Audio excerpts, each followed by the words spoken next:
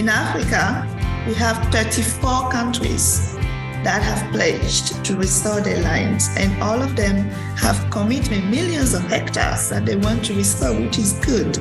Some of them, and there are different levels of implementation.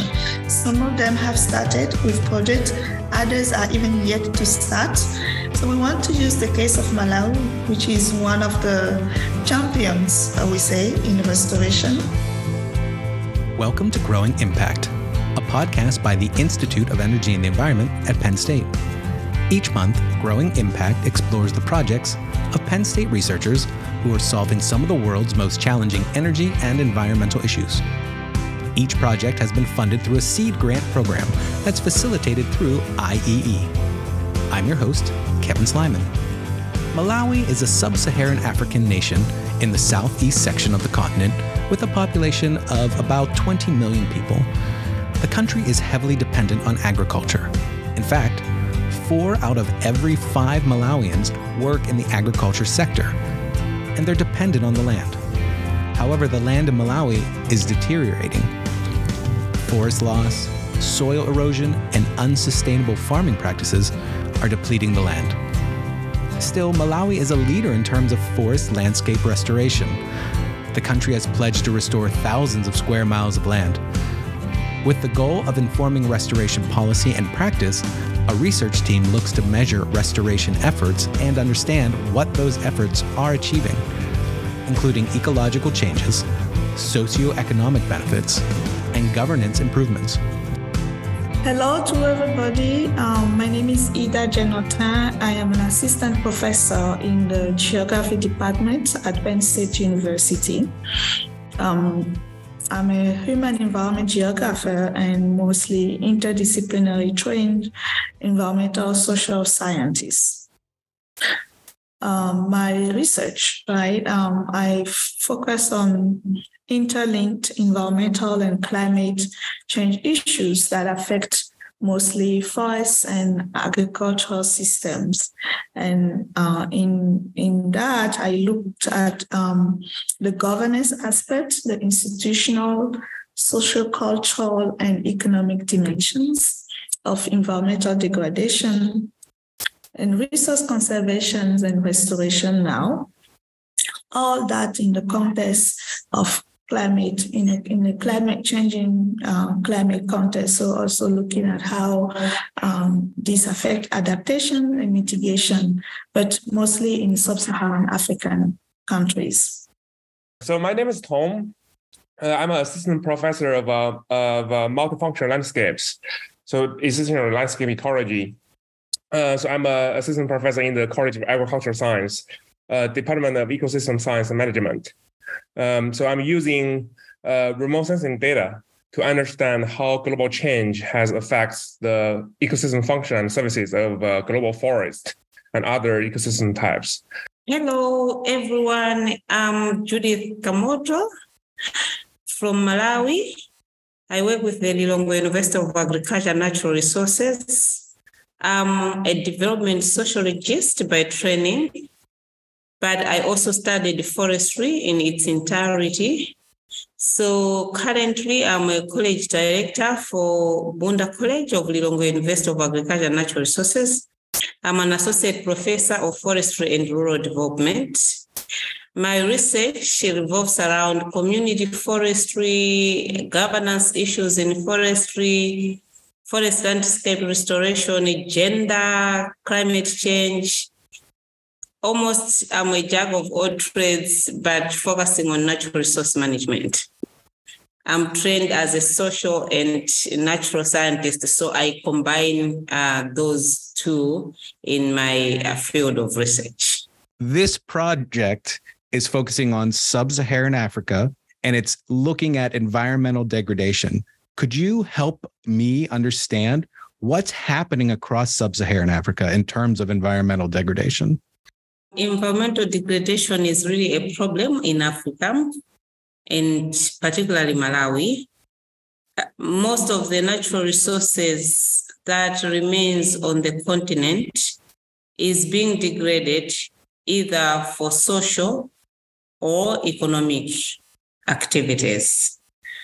Most of the tree species that we have that are of value, they are being cut for timber to provide wood to the industry. So the countries like Democratic Republic of Congo, Gabon, Cameroon, that belt still has rainforests in Ghana and some parts of West Africa. But those countries that have a savanna type of forest or miombo forest in Southern Africa, most of that is being degraded because of the communities dependent on those forests. So they depend on forest for livelihood.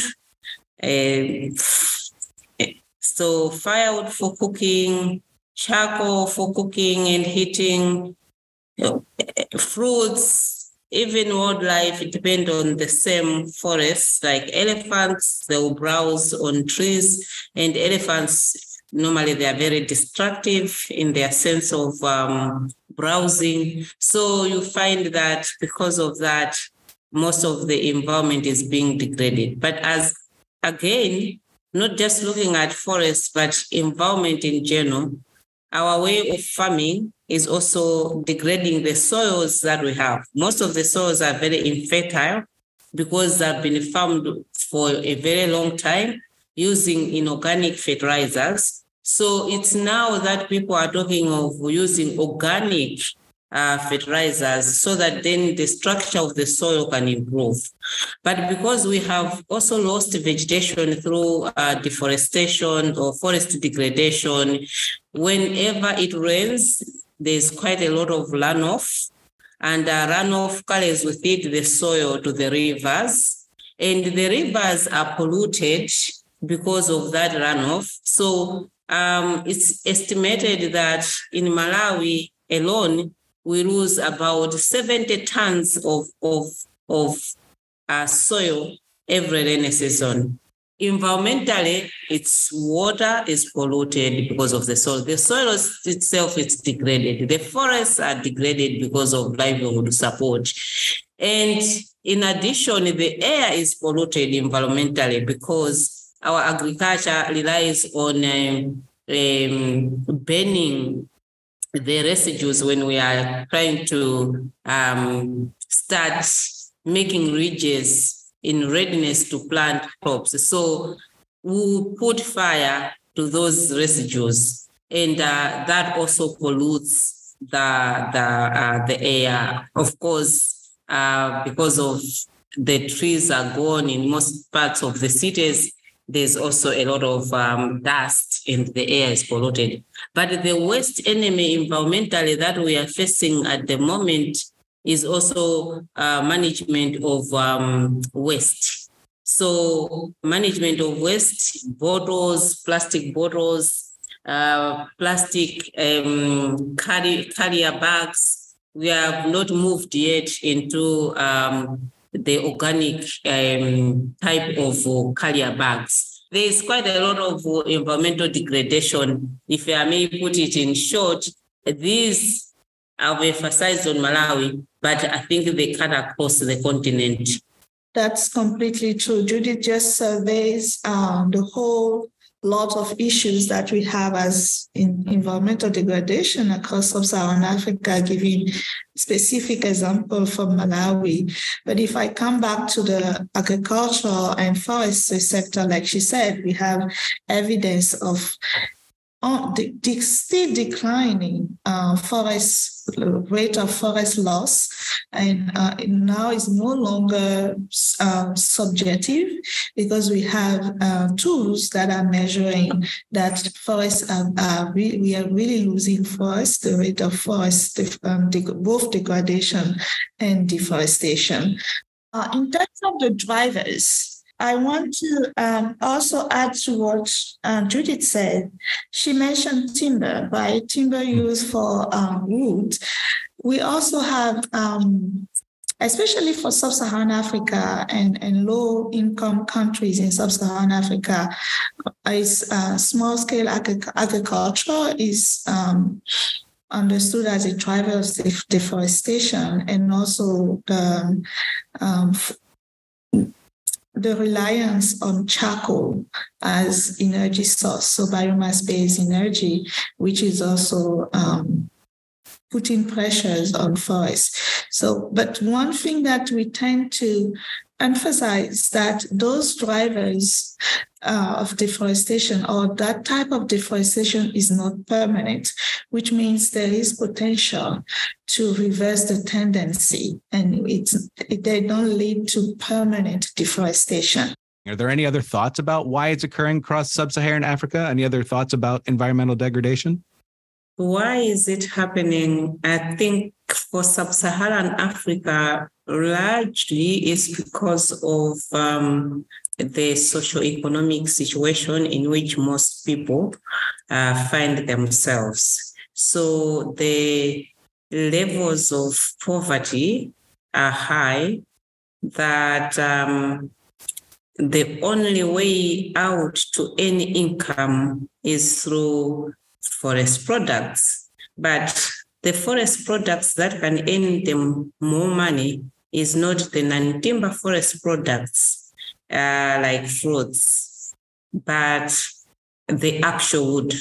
And that's why there's quite a lot of cutting for firewood, because they can take that firewood to urban areas for sale to earn a little bit of income. And charcoal is the most usable form of energy in urban areas. And where you have these forests very close to urban areas or cities, then these local communities, even those from the urban, they go and stay and cut and bring the charcoal to urban or cities to earn income. So whether it's the subsistence agriculture that they rely on, because the soils are degraded, they will need inorganic fertilizers. They are not cheap. So they will need a hectareage and hectareage of forest to make 3 bags of charcoal, which would earn them maybe half the price of 1 bag of fertilizer, which is not enough for 1 hectare or half a hectare of maize or corn. So yeah, it's the levels of poverty that are really driving deforestation and also population growth. Most of the sub-Saharan African countries, the population is really growing fast. And also maybe education levels for Malawi also, that is also a factor. The majority of Malawians live in rural areas and they are not educated. So interventions that will bring or reverse environmental degradation also require people who can comprehend their capabilities, but most of the population is not educated. The things that are happening because of the degradation, again, we talked a bit about, we're kind of touching on these things, but I don't know if there are more specific examples you'd like to talk through about what is being impacted by the degradation of the land. I mean, obviously people are very impacted by the degradation of the land. Are there other things that you would love to bring, that you would like to bring up because due to that degradation? Yeah, so from all those things that we pointed out as being the drivers of deforestation, or even deforestation happening, or environmental degradation happening, once you understand that people live out of those resources, you then understand that when those resources are being degraded, then people are impacted. So livelihood of people, especially people living in rural areas, are impacted by environmental degradation, be it forest being deforestation, land degradation, soil erosion, all of that. And because in sub-Saharan African countries are still, their economy are still rural. What I mean by that is that they're still based, the economic activities are from the primary sector, which is agriculture, forest products. So, but those are the ones being impacted by environmental degradation. So then those livelihoods are really impacted as well. We also have biodiversity. So yes. Habitats have been, we lose biodiversity, be it plant biodiversity or animal biodiversity, because the habitats of those beings are being lost with degradation, with deforestation. So that's also another element. I think, Tom, you wanted to add to that? Yes, I was just talking about the biodiversity. So basically, every single species group, like small mammals, birds, and other like large mammals, they will be under the impacts of climate warming. So some species can move around. They can find shelters in different places. But habitat degradation kind of remove those shelters. So they won't be able to find places that can mitigate climate warming impacts. So those would have a huge impacts on their like life history at different, like how they can raise their offsprings, how they can increase their population abundance. So those will have a large impacts. And then for habitat degradation also will influence the quality of their forest or their shrubland. So if the degradation of soil will cause a phenomenon called woodland enrichment. So basically all those good quality shrubland will be replaced by grassland. So which means they will lose lots of habitat for different variety of community that the forest and shrubland should support. Could you discuss and tell us about what forest landscape restoration is, and what does it hope to accomplish, or what does it look to accomplish? So there is a whole history with what is now packaged as forest and landscape restoration. But I will just go with the current definition that we have for it, which is an approach to restore and reclaim degraded ecosystems toward bringing back the ecological functionalities that are important for both human well-being, but also ecological well-being. And unpacking a little bit more is that if we it's about any types of restoration activities that can help us to restore the ecological status, the biophysical aspect of a landscape, but also the ecosystem services on which people depend. So it has not only a natural component, which is the restoration of the ecological, the habitat and other biodiversity aspect, but also some social outcomes that are important to incorporate. And we also tend to, in a climate change lingo, we say forest landscape restoration is also a natural climate solution, because what we expect to have from forest landscape restoration is also meant to support adaptation and mitigation in the way that forest landscape restoration can help us to increase carbon sequestration in forests if forests are back, or in soil if soil are restored. So, but it is a means to many ends.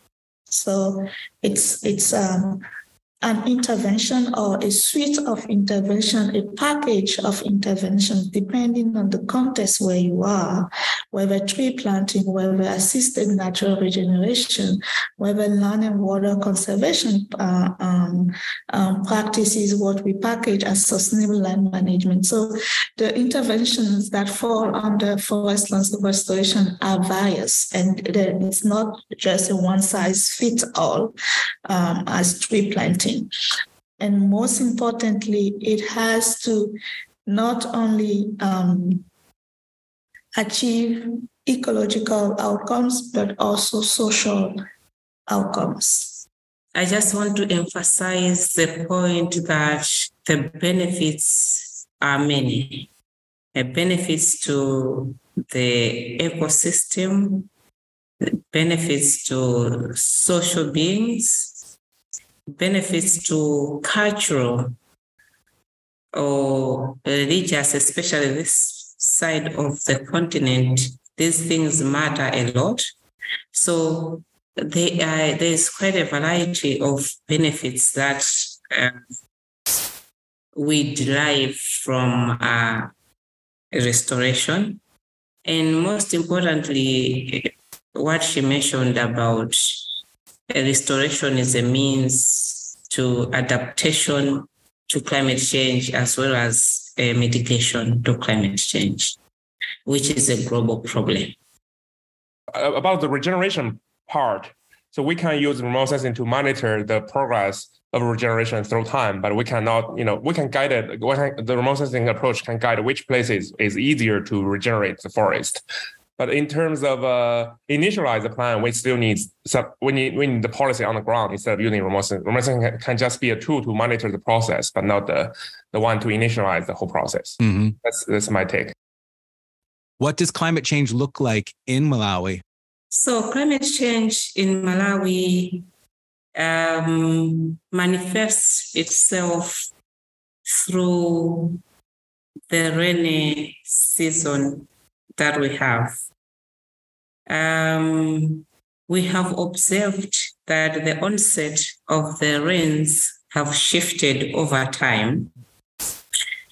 We used to have a beginning of the rainy season in October of every year, but now we have the rains in December.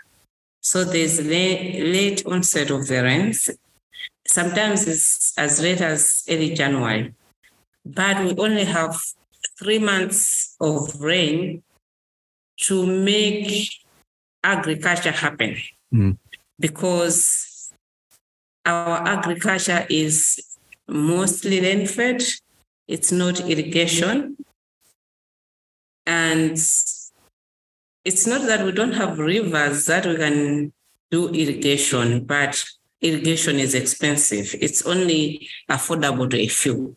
So with late onset of the rains, and sometimes the cessation of the rains is also early. So a normal rainy season is 3 months, 4 months maximum. But sometimes we have 3 months. What does that mean if you have late onset of the rain and early cessation, and in the midst of it, you have droughts or dry spells? It means that productivity of the land is not what you expect. The yields are very minimum. And Malawi is an agro-based country, so we rely on agriculture. So if we don't have the rains that we rely on because of climate change, then that's a problem. It means that people will go hungry, there'll be famine in that year. So within a 4-month period of rainy season, we really don't want to see droughts. But that's a manifestation of climate change. We don't want to see dry spells because that's a manifestation of climate change. But we see them, and these days we see them more frequent. The other phase of climate change within the same period is that sometimes we have too much rain or okay, if it's too little, maybe it's drought or it's dry spells, but too much rain will result in flooding. And for the past 10 years, every rainy season, we have had a disaster, which is as a result of the rainy season being in progress, either through cyclones. Like this year, we had Cyclone Freddy, which came around March towards the end of the rainy season, but it was very destructive. That is something that we cannot plan for, but it's something that is coming with the winds and with whatever is happening in the Indian Ocean, and we just get the effects of it. But we rely on the winds themselves to bring us rain, because if they don't bring us rain, then we are in problems. So to me, I would say that climate change in Malawi really is very vivid during the rainy season. But it's also hot. And in certain districts where it's not hot as it used to be, and now it's getting hotter. And because of that, diseases like malaria, because they like warm areas, but also wet, you see an increase in those vector diseases that either come in because of the temperature changes. And also the other thing is that now it's the cold season. Our cold season in the past used not to be very cold, but now this is July, it will be drizzling. And we are now putting on winter jackets, like in temperate regions. So it's something that a person of my age would say we used not to do that. But we can also see it in temperature in terms of how cold it has become. Sometimes the minimum temperature early in the morning is 9 degrees. We never used to have 9 degrees temperature before. Yeah, but the manifestation is really in the rainy season. Let's talk about the project. What is the project focusing on, and what does it look to do? Yeah, so we were talking about forest landscape restoration, right? So in Malawi, as in many other countries, there are interventions. So projects implementing different forest landscape restoration interventions. Having studied what is forest landscape restoration in the past, and now we have actual projects on the ground doing implementation. Our question here is to understand what they're actually achieving. And taking Malawi as a country case study, we want to understand what restoration is achieving on the ground, if any. And when we mean what is it achieving, we said restoration is about ecosystem, it's about people, so the social, but also it's about changing different institutions that are part of the governance that helps to manage those resources. We want to understand all of that to keep informing restoration as a policy, whether it's not that it is worth restoring, but are we achieving what we are expecting? That's important. So one way of doing that is to go and measure different types of indicators. Now, there are a bunch of indicators that restoration implementers look after, but they also overlook other indicators, especially the social indicators and also the institutional changes. So this project will not, unlike what many think about restoration, the landscape will be restored. So we're going to look at the ecological changes. We're going to look at the biophysical changes. We're going to look at carbon sequestration. Obviously, we will look at all of those. And we will add the social outcome. We will define what indicators are best to measure the social outcomes of restoration, and also what indicators are best to capture the changes in institutions and the changes in the governance. So that's what we're going to look at. So we start first with reviewing a bunch of those indicators, the ones that are available, and also thinking about the ones that are not available that we can think of. So that will be a first part, and then set up hopefully a big proposal where we will make the case for the importance of measuring what restoration is achieving on the ground. In Africa, we have 34 countries that have pledged to restore their lands, and all of them have committed millions of hectares that they want to restore, which is good. Some of them, and there are different levels of implementation. Some of them have started with projects, others are even yet to start. So we want to use the case of Malawi, which is one of the champions, I would say, in restoration. In Malawi, is policy a big barrier to this at this point, or is it something that's actually aiding in it, or is it a neutral thing at this point? So the policy environment is very conducive in as far as forest landscape restoration is concerned. When Malawi pledged to restore their land, their degraded land, they follow up with elaborating what they call the national strategies for forest landscape restoration.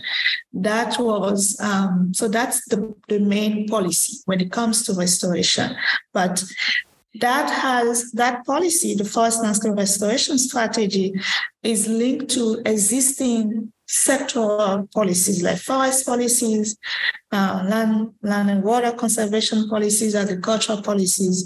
There is an analysis of how aligned those are and where they're not aligned, how to address those in a way that can help to make forest landscape restoration something that can happen. So in addition to that strategy, they also elaborated the national monitoring strategy.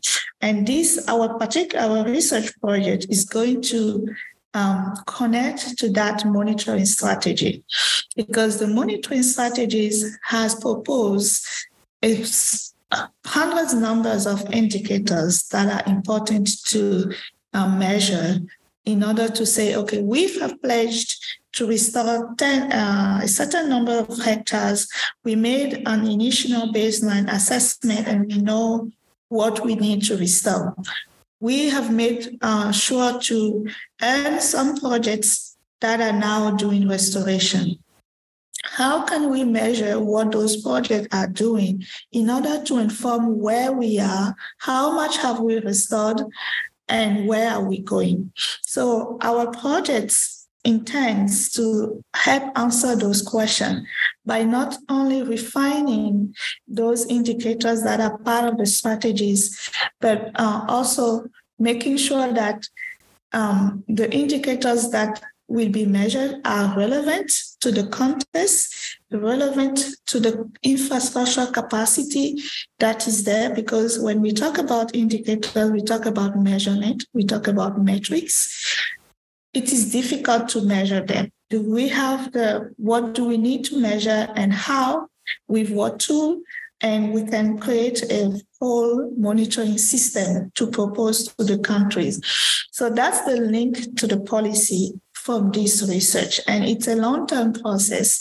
And we are hopeful that when we get a proposal out of this small seed grant, and we were able to define what indicators are important to inform the restoration that is being done, we can put together a system of monitoring that will include those indicators, appropriate tools to measure those indicators, and and then all in a holistic system that we will propose to the government in order to inform the monitoring system. So that's the ambition of this project. For me, especially being the PI on this seed grant, success looks, for me, it's at two levels. First of all, making sure we,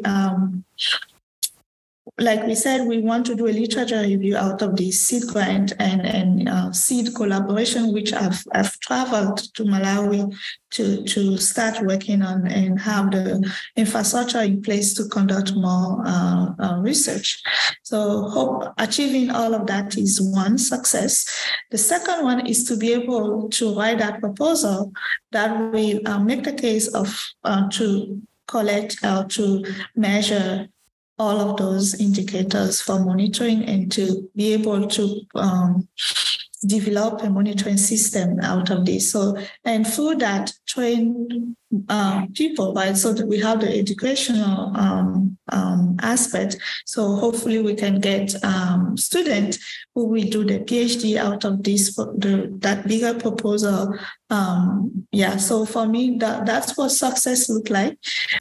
Yeah, in addition to that, I would just add that success will mean getting those results that we have talked about and inform policy so that the issues of degradation and the issues of climate change and ultimately livelihoods are dealt with, or we begin to deal with through this study. The issue of monitoring that she's talked about is very key for all those that are involved in restoration in Malawi. And we are saying this is the study that we believe will give those kind of results so that policymakers can make informed decisions. This is not a project that will only benefit like the African context, right? Because hopefully those indicators, when we bring them into the academic, environment, they can also inform beyond Africa, because there are also countries that are doing restoration, even in the US, in Latin America, in India. And the indicators monitoring, like we said, is important. So if we can inform monitoring, what indicators, what tool is appropriate, this will not only be useful for Africa, for Malawi, for Africa, but beyond that. Thank you so much. Thank you both for just taking time and coming and talking about this project, the challenges that Malawi and other countries are facing. Thank you so much, Kevin, for having us. It's a pleasure to have this opportunity to talk about the project. Thank you so much, Kevin, for having us. It was really a pleasure talking about our work. This has been Season 4, Episode 3 of Growing Impact. Thanks again to Ida Janonton, Tong Cheong, and Judith Komoto for speaking with me about their research. To read the transcript from this episode and to learn more about the research team, visit iee.psu.edu/podcast. Once you're there, you'll find previous podcast episodes, related graphics, and so much more. Join me again next month as we continue our exploration of Penn State research and its growing impact. Thanks for listening.